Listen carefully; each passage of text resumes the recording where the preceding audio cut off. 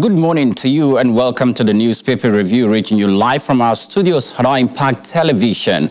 I am Oyin Priye Krumale. Stories making the rounds on the front page of your newspaper this morning spans across COVID-19, a third wave that is ravaging the world, and Nigeria has not been left out of that throat right here in the continent of Africa. Also, we got a new breakthrough. Well, that's on the part of the Islamic movement of Nigeria.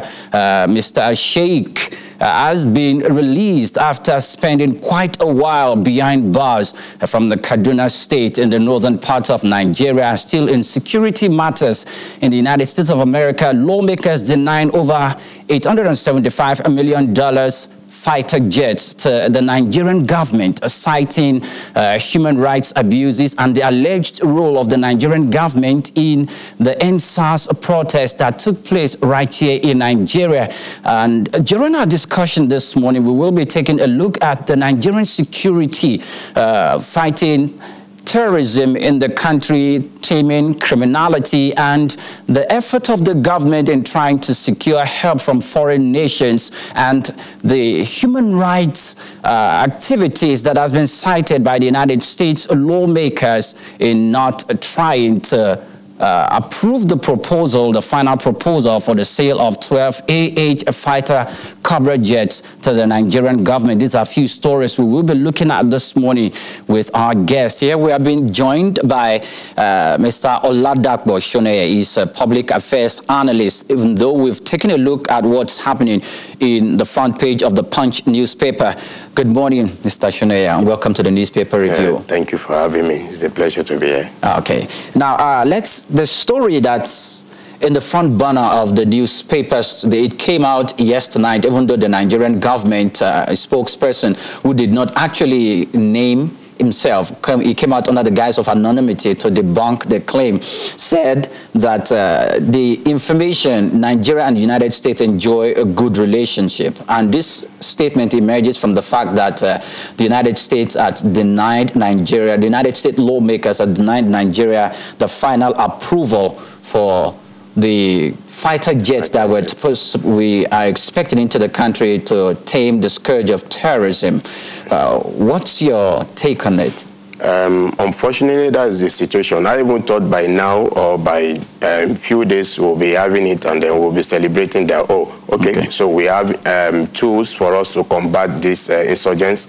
But unfortunately, that's a sad news there. But we cannot totally blame the party that is denying us. I want to believe that they must see very good reason why they are denying us. Maybe we need to intensify and defend ourselves. What have we done wrong that is causing them to deny us? So let's look at what we can do right. If it's possible for us to still make an appeal, it's just like when you take your case to court and you move from one level to the other. Even if the judge passes a judgment, you can appeal until when you get to the final bus stop. So I'm not sure it's at the final bus stop. It can still be reviewed. So let's see if we can appeal as a nation. All right, Mr. Shoneye, we were told that they cited human rights activities, the allegations, and the government's role, most especially the alleged role of the government in the EndSARS protests. EndSARS again. Yes. So how would you describe that? The situation we have found ourselves, or the way the world is now, is that even what you can shield away from the face of the world is possibly what you are doing in your bedroom. Even in your compound, many of the things you are doing is in the open. And why? Because it has become a global village. So is it that the government come out to own up, to say this is the real situation? Because the whole world were alert at the time of the EndSARS protests. Okay. So some of the things the observers and international organization and the international community have against us. So we need to speak up now. Is it correct? What they are saying, is that the way it is? Okay, so if we are debunking what they have against us, so what are Nigerians saying? Nigerians are the people this thing actually happened to. They were the one involved in protests. Can we get them? Can they say their side? Is government corroborating what they are saying? If government is denying it, so what is the real story? Because like we used to say, if you don't tell your story, somebody will tell your story. So for us to be able to debunk what the negative aspect or the negative role that the international community believe that the government has played, especially the introduction of the military, with the availability of the video and everything that we have over the social media. I'm not sure that can be dramatized or make up, or somebody is trying to read the script or play to the script or play to gallery. These are things that are real. So let government come out and say plainly to international community, and perhaps they'll be able to consider some of those videos that went viral on social media. Some of them were not true. There was a lady who claimed to have been killed by the gunshot coming from. No, we are not even talking about killing, but we're talking about the invasion of the military. Do we have military men invade the toll gates? Was that correct? That was correct. That was correct. Okay. So the issue of killing is secondary. The primary thing, you can be in your house when you see uniformed people invade your house. Even if they did not harm you, they did not injure you, they did not harass you, for having them in your premises alone can cause that attack. Because you'll be wondering why, without any prior notice and all the rest. So that in itself is evil. Okay, now let's look at it from a different perspective. Way of communication, the EndSARS protest, should there be, no one wants to have that kind of protest again because public assets went down the drain. So much. Now, should in another case emerge where Nigerians will have to protest in any part of the country, what method of communication would you prefer that the government use in quelling down such protests? Okay, all right. Before we will talk about the government, let me talk about the those who want to protest. Now, if you want to protest, I think one of the things that is expected that you will have notified the police that this is going to happen. Not because they are going to protect you, but because they are going to be aware so that there will not be a breaking down of law and peace in everywhere. So that's fine. So once the law arm has been, that is appropriate for it, has been notified, then you can embark on your peaceful protest. Now, government shouldn't be afraid that people are protesting. I can assure you that if you have good policies, why should people protest? All of us we have families. Don't we have children? Do our children protest what we do to them? If they protest, then you need to sit down and re-strategize. Or you have a dialogue. So if you give them, maybe you serve them food, they say, no, I don't want rice, it's beans. And you need to, and you think that rice is best for them, then you need to explain and convince them why that rice is not going to be forced. So the same thing the government needs to do. So if people are protesting, you need to find out why are they protesting? What is the real issue? We don't learn. Unfortunately, that is the situation in Nigeria. This is not the first time they are protesting, only that this one went beyond the expectation, So people are agitating, people are protesting. So what are they protesting for? So look at what the issue is, and then attend to the issue.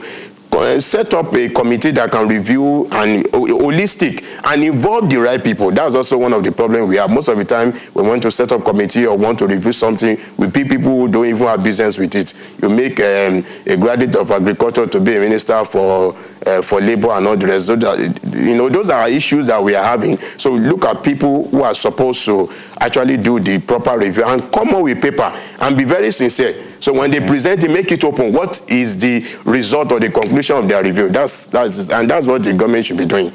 Okay. Now, let's move away from this particular story. Since you are a communication expert, and let's look at it from the perspective of communication, most especially currently the e-transmission of voter results. There's this impression that Nigerians are all gunning, or most Nigerians are gunning for the e-transmission to prevail. Yeah. But when the votes came out from the National Assembly, it went the other way around. So what's missing between Nigerians and the lawmakers who represent them at the chambers? I think one of the things we also need to do is when people are agitating for the introduction of this, evolution of this, let us set up this, are we right for it? For instance, even the network we are using, we are having problem with the network. So if we say, okay, we want to do a transmission, we want to do election, are we really ripe? If we are ripe, all the instrumentality that will make this thing to work well, are they in place? So those are things we need to look at critically. And those who are lawmakers, are they being sincere? If they're denying us, we are saying, okay, we want this, and they think it's not possible. So why is it not possible? For any denier or anything you say it is not possible, you need to come out with reason. For anything I say it is possible, I also need to lay the cards on the table. That's the way to look about it. We are very intelligent people, because a lot of time when we have our people outside Nigeria, we discover that they win an award, they are the best of this, first to do this and not the rest. So it means that we're actually intelligent people. So if we have problem, we can solve it. If people are requesting for a transmission election, let's have it. If it's not possible, let's state it categorically why it is not possible. Okay, but still within the precincts of communication, most times there's this argument or there's this allegation against lawmakers that they don't come to their constituencies to intimate their constituents on what's actually prevailing with regards to how they are being represented in the law chambers, and that most of them have been accused that they only come when there is time for elections. Yeah, that's true. That's why. Is that true in your own constituency? It's true. Where I live is true. And I remember even before where I live now, there was a time I was in Kenya, there was a guy that was representing us as a Lagos State House of Assembly. We were complaining, because I was a party member as at that time in that party. We were complaining that this guy was not even coming to party meeting, let alone coming to his constituency to come and even talk. So, and before he knew it, when it was close to election, the youth had agreed that they were not going to return him, we are not going to vote for him and not rest for the primary. By the time he came around, he appealed, he said he has appealed to the party leaders, and then he gave some people money. Honestly, I was shocked when the same youth that we had that agreement and turned around and said, well, this is the candidate that's still presenting. That was one of the things that caused me to pull out for it. So that's the situation we have. Even now, where I live, when has they come out to say is having meeting with people, or what do you really want me to do there? Because you are representing us, so we need to tell you what we want you to do for us. But the people at the constituency, have they, how do they register their discontent with the way those who are representing them in government is behaving? They have constituency office. So sometimes you can take your complaint then and submit your complaint. But most of the time, those who submit complaint, do they even call them and say, come, I've received your this, and this is what we're going to do, or let us dialogue, this is the issue this person has brought, so let's call the CDAs. Let's call key people in this community or in this constituency to have discussion. Do they do that? No. Only very few. I know that I can mention very well that I know I've had. I'm not in that constituency, but I've heard that she does. I wish it's Remi Tinubu. There are a lot of times she comes back. Okay, we're not going to mention political parties. No, not party. No. Now, let me still look at it. The local government elections just concluded recently. Yes. You sound like you're a grassroots person. Yeah. How did your observations from the elections? that election is, let me say, it has been concluded from the before the election. That's the way How do you mean? First, the primaries, there's a major party in Lagos State, if I take, for instance, conducted, were not free and fair. People had a lot of complaints. The party members wanted different candidates. Then the party leader wanted different candidates. This is very simple. Whatever candidate you want and this group wants, just test them, test their popularity, let people vote. And then they voted for a different candidate from the different from the party leader's candidate, and then they started protesting, and then they turned it. Unfortunately, there's a clause that empowered the party leader to appoint, and before you know it, they were using their own candidate, not the candidate majority of the people wanted. So that has been concluded. And then, unfortunately, we didn't have other parties conducting. We didn't have, yes, that's what I'm leading to. We didn't have other parties contesting during this election. Check the ballot paper. How many parties presented candidates? Maybe 2 or 3 parties. And we are saying we are running multi-party system. That's not multi-party system. Because we should be having up to about 7-10 candidates contesting for the same post. So that has been determined already.